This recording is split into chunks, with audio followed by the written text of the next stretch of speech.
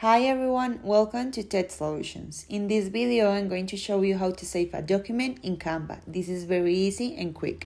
And it works whether you're creating a design for your business, a school project, or just an image for your social media. Canva is a really good option to create many projects. There you can create presentations, documents, you can also edit your images, create posts for your social media, and it's a really good tool for marketing.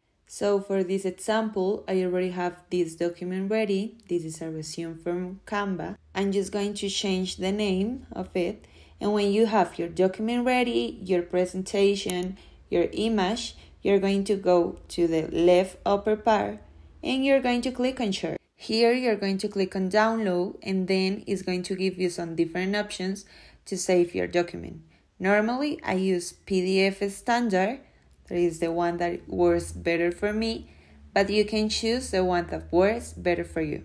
When you have it ready, you can also click in the other options if they work for your file, and then you're going to click on download. It is going to start downloading. You just have to wait a little bit, and when it is ready, it will let you know. And there you go. Here's your file that has already been downloaded to your computer. I hope you like this video. See you in the next one. Bye!